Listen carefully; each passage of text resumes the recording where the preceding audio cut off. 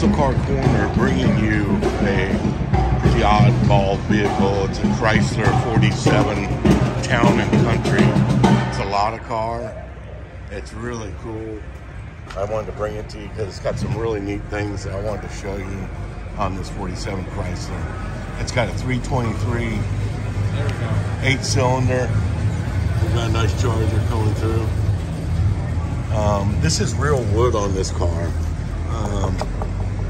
It's crazy. It must weigh 5,000 pounds, this car. Now, I wanted to show you the interior on this thing, but I can't get the door open. Look at the size of that steering wheel. Look at the whole instrument panel. It looks so futuristic for a car that's back in this time. It's got the spot lamp on it. It was probably an option, but this is one big super cool cruiser with the top down. I mean, it's really neat. And there's white walls. But I can't imagine all the workmanship into this wood. It's all real wood. It's thick. It's not just a thin piece of wood. You can see that there, the thickness of the wood and how it's preserved all these years. There's a special technique on how to restore this wood, and it looks like they've done it. It's got a fluid drive transmission in it, which is super cool.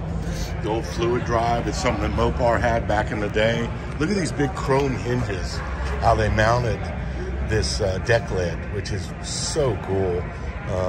You'd never have a problem with that hinge there. These things are built like tanks, but this car is really cool in its own right.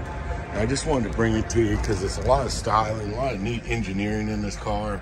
Chrysler hit it out of the park with these big Town and Countries, but it's kind of a mix of two-door sedan. It's a woodie, you know, it's just everything wrapped into one. So I thought I'd bring this car to you. I think it's a really cool piece, and it's got a lot of styling. The Chrysler just hit it out of the park with this car, and 2 thumbs up for this piece. If you like my videos, please subscribe and give me likes. Thank you so much.